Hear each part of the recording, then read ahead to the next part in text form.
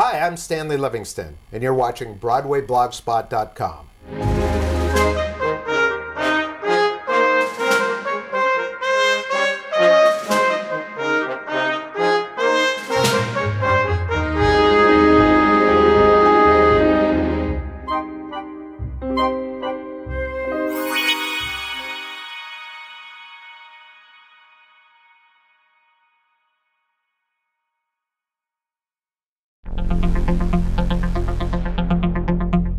Well, my career as an actor is a pretty long career. I've been doing this for 55 years. I know I don't look like I'm 110, but I started when I was 5 years old. I actually started in the industry as a child actor. And like most actors, the first job I had, I didn't have any lines. I was cast as an extra. I got a couple jobs as an extra, which led to a part on an old TV show called Ozzie and Harriet, The Adventures of Ozzie and Harriet. And I was cast as an extra again on that show, and Ozzie Nelson was selling Christmas trees in his backyard, and a bunch of little kids with backpacks and sleeping bags walk out of this forest of trees he's trying to sell. And for whatever reason, Ozzie came up to me and said, "Hey, I want you to say this line." And my line was, "Sure was mighty good camping in there, Mr. Nelson." And I said that line. He gave me a close-up, and the rest, as they say, is history. I got my Screen Actors Guild card. The Nelsons called me back. I worked on The Adventures of Ozzie and Harriet for about 5 years as a neighborhood kid. Started doing movies. I did some movies in the late 50s with Paul Newman and Joanne Woodward, Rally Around the Flag Boys, Please Don't Eat the Daisies with Doris Day, David Niven. Another film called X-15 with Charles Bronson and Mary Tyler Moore. Which led up to about the end of '59. I had a pretty good little career going. I was in demand, did a lot of different TV shows back in that era. And the producers of a show that was to be called My Three Sons. I was called in on the interview for that, and I guess they liked me because I was the first person cast besides Fred McMurray, who the show was built around. Anyway, the show took off in 1960. We went on the air, and who knew? That show ran for almost 400 episodes and for 12 years, making it the second longest running sitcom ever on TV, and it still plays today on different channels. We've been on TV Land, Nickelodeon, the Hallmark Channel, and right now a new upstart network called MeTV has My Three Sons on daily again. So show never runs out. Anyway, that's how I got started in the industry and kind of took me through My Three Sons. When that was over, I was 23 years old, so had a pretty good run.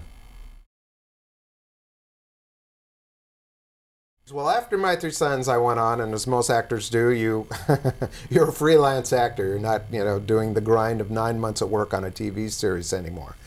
I worked on various TV shows, different movies. I never really did theater, and I actually got involved in theater at that point, both as an actor and as a producer. My brother and I did several plays, and we'd go on tour and be gone sometimes for 4 or 5 months.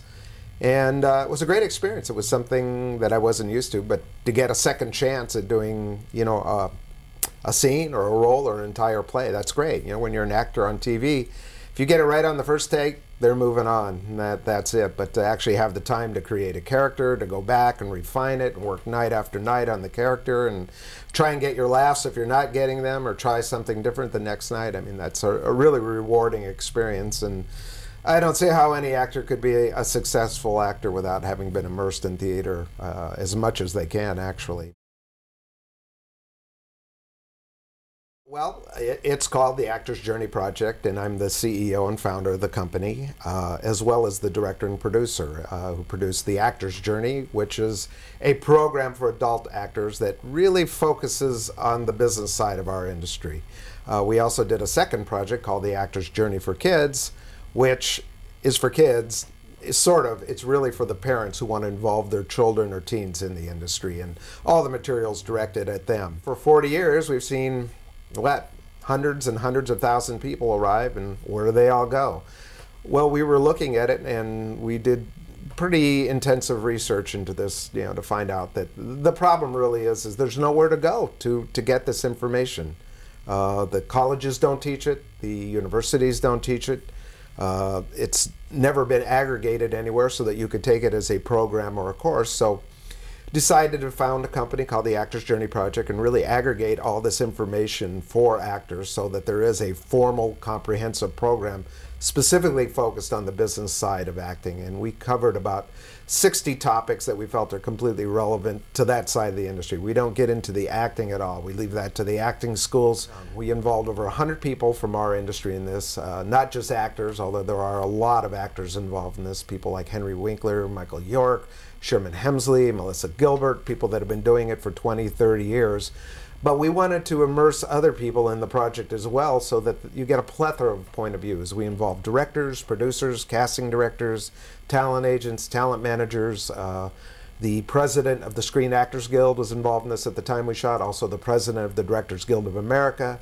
2 people sat on the Young Performers Committee for the other project, The Actor's Journey for Kids.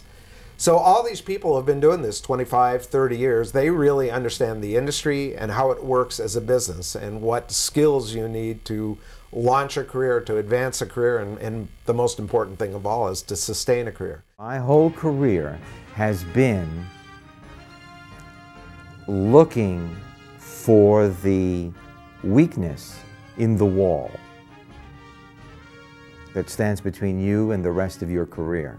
It's not a question of wanting to be an actor, it's of having to be, because it's just that demanding. You can't think you want to be an actor.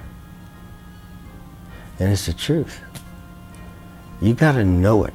You have to be tenacious, you have to be bold, you have to be innovative, and you have to be creative, and you have to be relentless. Just relentless. Your job as an actor is not acting. Your job as an actor is to get a job. You have to approach that as a business. You have to work at that 8 hours a day, 10 hours a day to get a job. Work breeds work. Yeah, absolutely. You need to work where you can, get a reel, and more importantly, get experience. You've got to be proactive about this and get out there and try it. It's tough. I mean, you learn your craft in one sense, but this other, the business sense, is an entirely different deal. It took me a while to realize that this is the business, and you can still do your work inside that business. We tell this to people over and over. It's called show business for a reason. The better you are at realizing that aspect of the business, the more success you're going to have. I mean, I don't think talent is the #1 criteria for success in this business. The #1 criteria is knowing how to deal with the business elements of the business. Start to be a student of the business. Start to understand it. Accept that you're talented. Know that you're talented. But realize that if you expect that an agent is going to work for you 100% of the time when they're only getting 10% of your wage, then you're really naive. You have to work the other 90% of the time. I'd never sat back and waited for the phone to ring. I never sat back and wait for my agent to call me. In order to live in this business, you've got to live by your wits. I never expected anyone ever to help me. The Actor's Journey Project is a 10-hour program. I mean, you could sit there and I guess watch it all 10 hours back to back, but you really kind of need to think about it, and you really need to go through each of those 10 hours in a sequential way, because a lot of it builds out of things that you've heard earlier, you find out about again later, and they're kind of expanded upon. So we've brought the best, the creme de la creme people to the, to the table here, really, to give actors who want to do this for a living, for a career, a chance to really find out what the business aspects of your career are, but not as you're doing it, before you do it, hopefully. You're finishing acting school or before you actually take that first step. If you can, immerse yourself in this material, you're going to know more than most of the people that are in the industry. If you'd like additional information on the Actor's Journey Project, we invite you to come and visit us. We're online. If you go to www.theactorsjourney.com, if you're an adult actor, meaning you're 18 years or older, you can find out all about the project there, who's involved, the 100 people that are involved. There's also video clips there to watch. We want you to know that these people are involved in the project, not only from the construction of the material that we're teaching, but they're actually the on-screen teachers. Once again, go to www.theactorsjourney.com. I'm Stanley Livingston, and thank you for watching BroadwayBlogspot.com. See you again.